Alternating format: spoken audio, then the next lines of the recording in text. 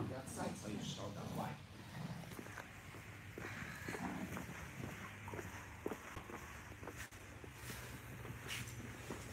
Alright, so this is a 9-week-old puppy, Ot Vitosha breeding, and first time really on a sleeve, but it's just so you can see how when the genetics are right and the breeding is nice, come with me, then you have this kind of solid bite. You can sit tails up, confident, and very solid and comfortable. So we carry a little bit. Yeah, talk to her tail.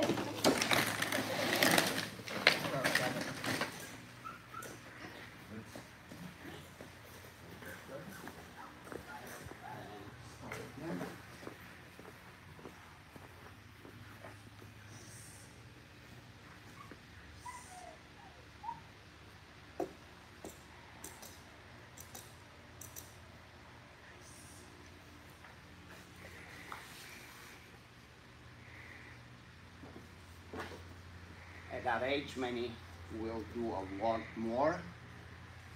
We don't necessarily need to do that. We trust the breeding and the genetics.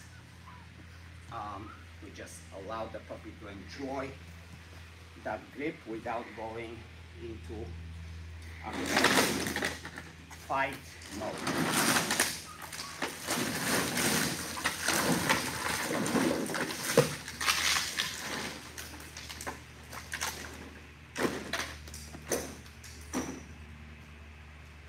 That little thing here is just kind of like a heartbeat on the sleeve. It encourages the bite. What I'm doing here, it's also very lightly pretending that I'm trying to take her out, which makes her counter and bite food.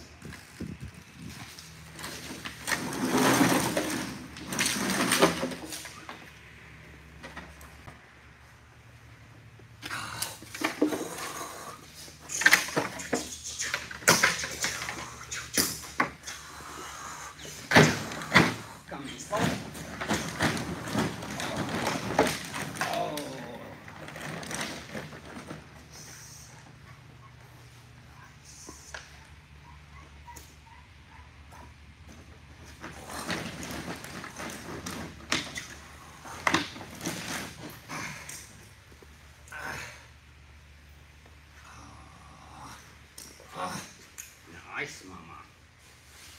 So again, we try to pretend that we are pushing her away, and then we reward with some movement.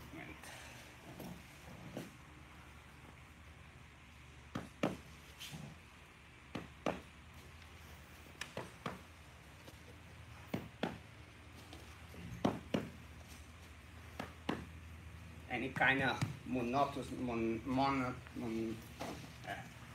repetitive movements.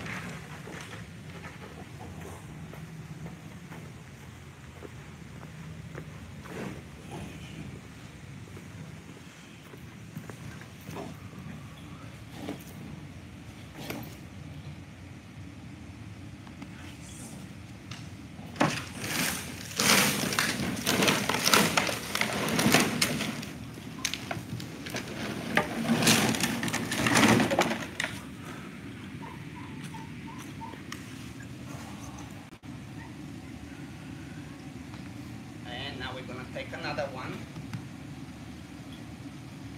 So let's help you open the door. Guide her is along. And you get the other one.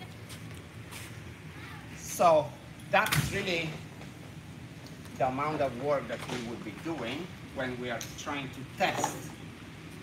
It's a semi-testing situation as well as foundation training, of course.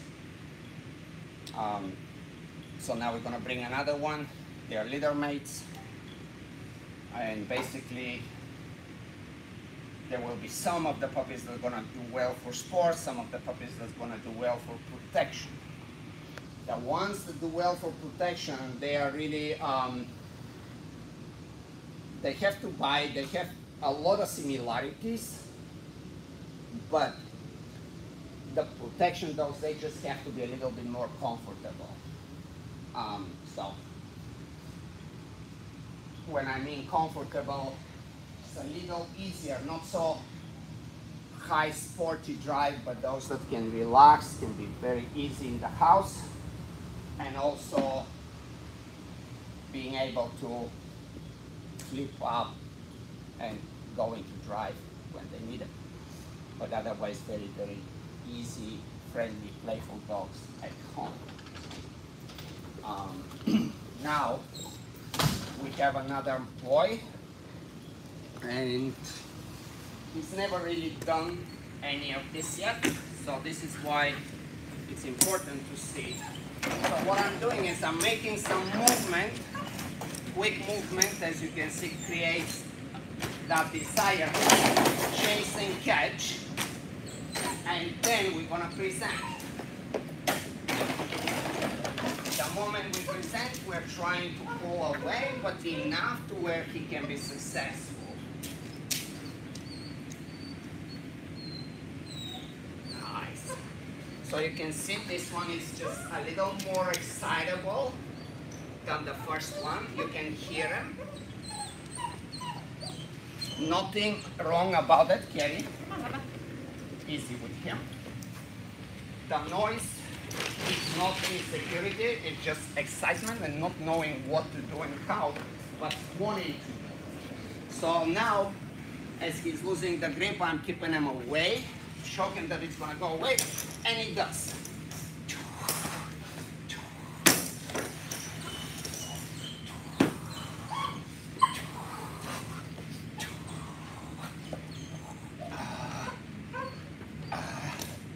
Nice. Give him a chance to re-grip. Nice.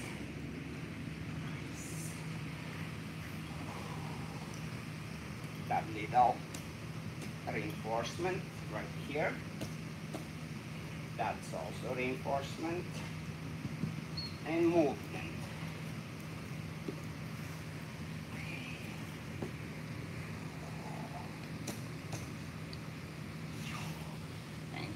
Papa, come on.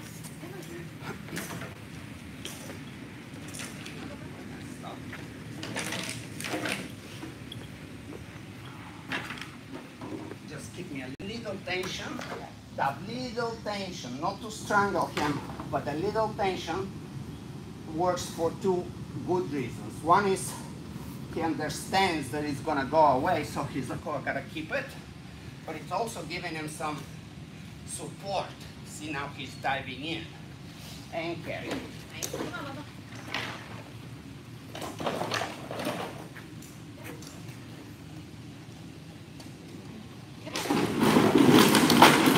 now I make him big grip. Nice. And go back to the work.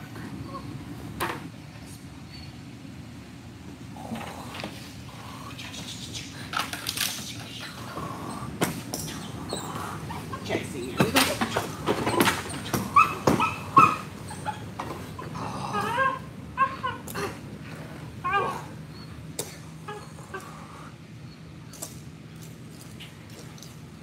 Now, something very interesting. Trainers will try to make this re-gripping all the time, but if you ask the dog to re-grip all the time, then you're also teaching them not just to be full, but that they can keep chomping. So sometimes it's perfectly okay if it's not always in and out, bite, bite, bite, adjust, adjust, adjust. He will adjust when he feels strong, because when you know the genetics and you trust the breeding, you know that the grip is there. Same thing if you try to do play and you throw a ball and they don't play with the ball, you know that they will, because genetically they are good for doing it. So now I'm gonna make him re-grip, and the way we will do it is I'm gonna try to pretend that we're taking it away, and at the same time give him an opportunity. There he goes. Oh. There he goes. Come on, Papa. Come on. And stay.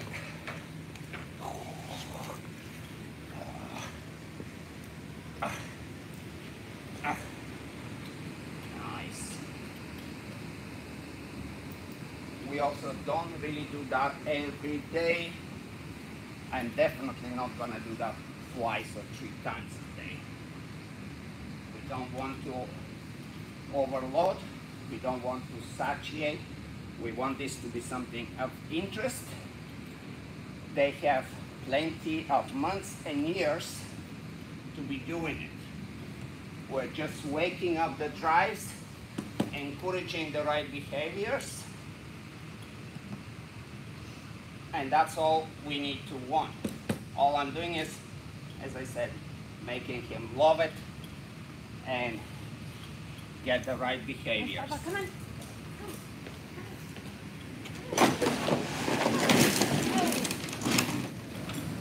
Now, as I said, not all of them will do ring sport or personal protection, but it's a very good way to work a puppy, because when it's on the leg sleeve, it's on all 4 legs, and it feels comfortable.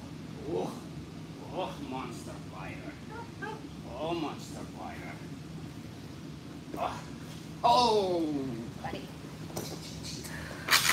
Now I'm gonna stay over there, and we're gonna make him out and make him go over.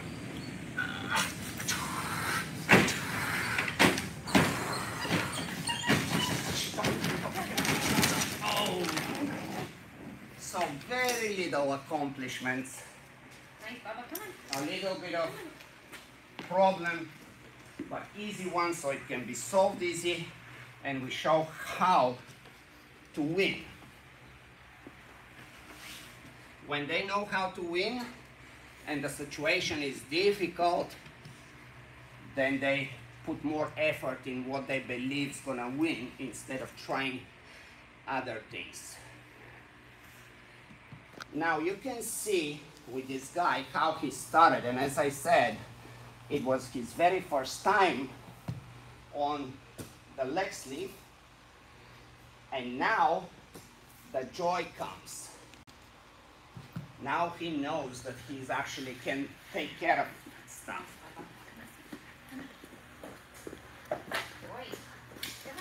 And we're gonna do another out here, and we're gonna let him charge again. Oh, look at that effort. Look at that effort.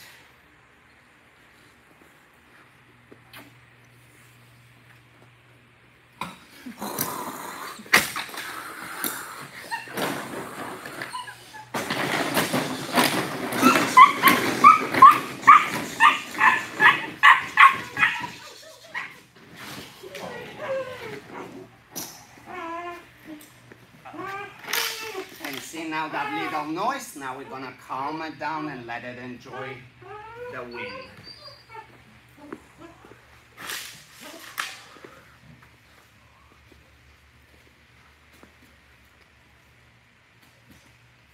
So I'm gonna show you one more, and we're gonna stop the live. Make sure that you hit like and subscribe. You know the deal. I'm planning to do quite a few lives to teach you and show you what we do. That it's anything from that early stage to the older dogs, and some very tactical protection training. Feel free to make comments. We do check them, we do respond to them. Also, any suggestions that you may have that you want to talk about, hold them by right there, in there, and let them go.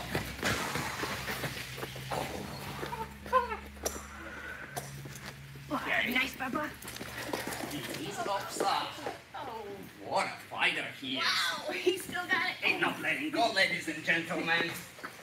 Ain't not letting go. Over.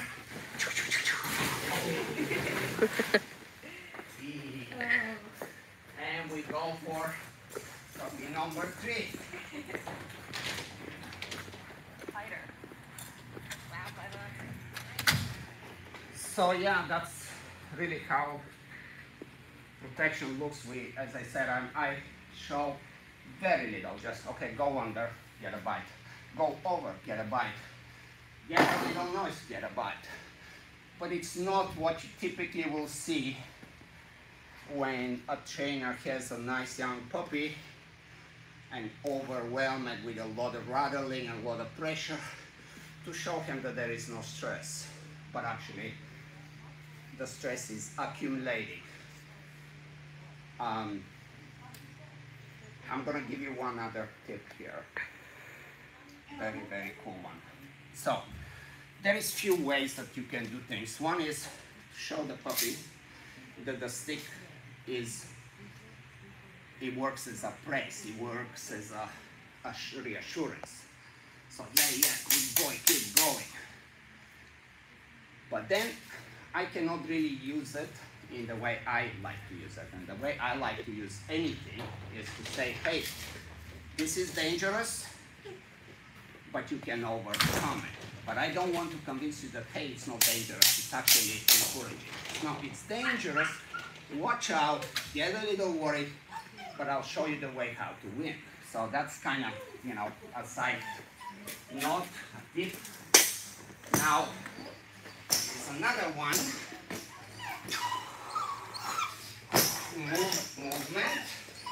Movement. Oh, Taylor. I bet.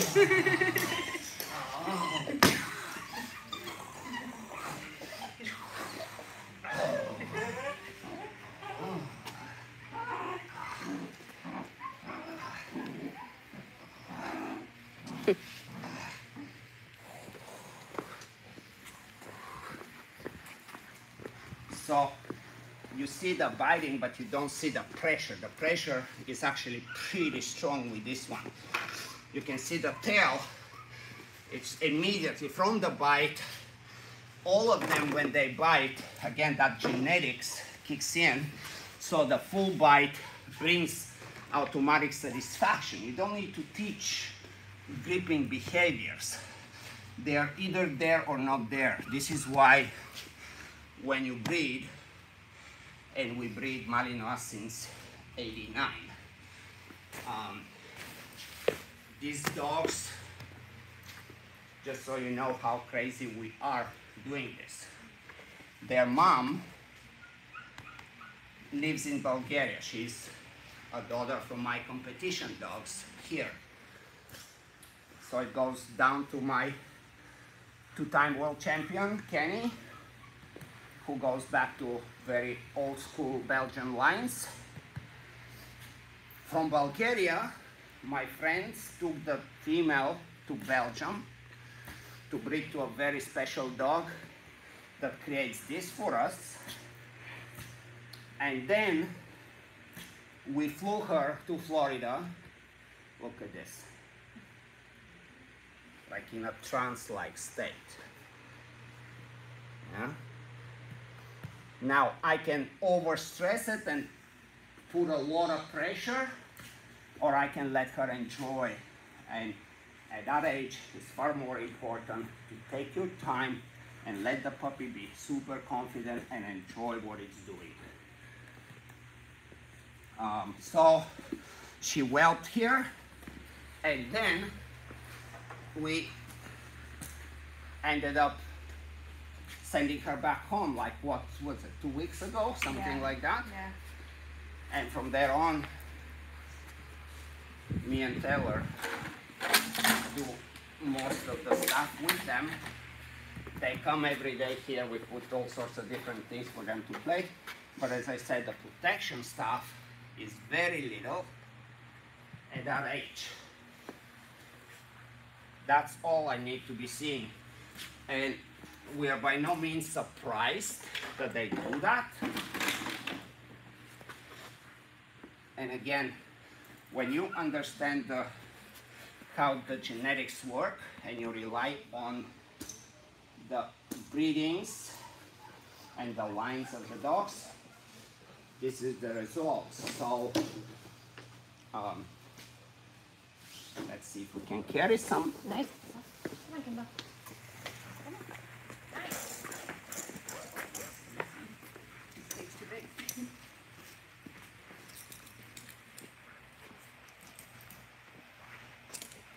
So all this a little bit, it's again kind of like if you think of a predator grabbing his prey, and now he has a hold and he's choking it and he's waiting to die. And sometimes that little pop on the line is kind of like a heartbeat that tells the puppy, oh, the sleeve is still alive, I should not let go. Because what happens in nature, right, when the predator bites, like you've seen a lion holding a gazelle and she's dead, and next thing you know, she's gone. Because the lion was pulled and loosened up the grip. So this is all we are doing. Okay, it's gonna try to escape. And everything at this point, what we do is teaching the puppies, hey, this is gonna trick you, and at some time, we'll try to escape. Feels good, doesn't it, Mom? Oh yeah.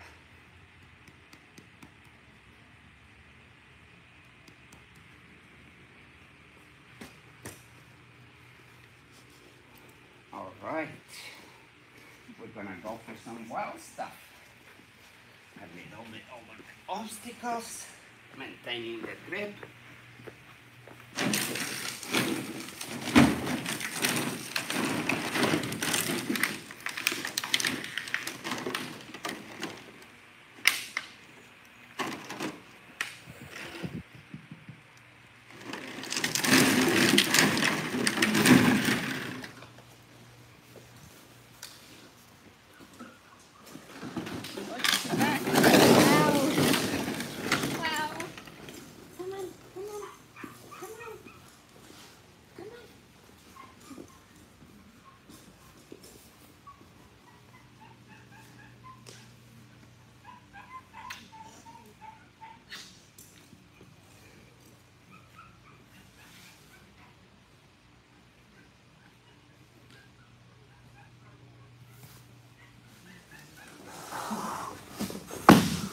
So when this happens, we finally made the puppy very lazy, and now the gazelle ran away. So we're not gonna go right away in the puppy's face. We make it challenging.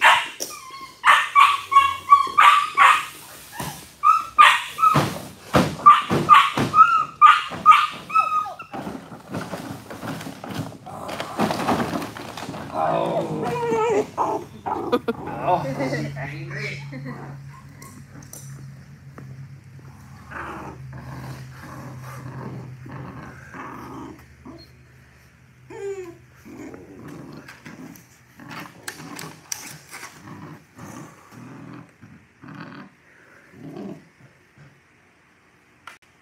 See how that little stimulation got her.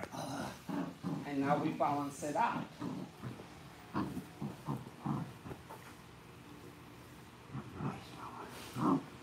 And she goes. Nice. Come on, Kimbo. Come on, baby. There's the water. Come on. Come on, come on, come on. Whoa. Oh, she got you. Nice job. All right. So, again, that's pretty much how those little training sessions go. They're gonna keep moving forward.